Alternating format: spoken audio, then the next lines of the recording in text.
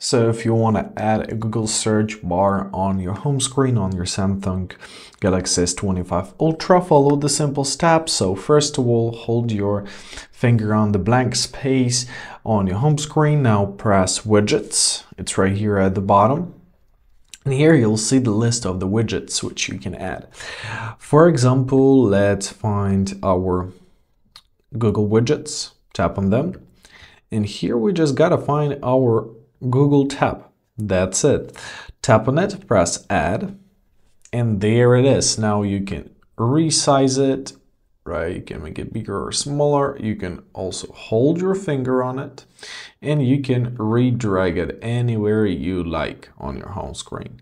Also, if you hold your finger once again, you can press settings and you can adjust it. You can make the dark theme, custom one, right?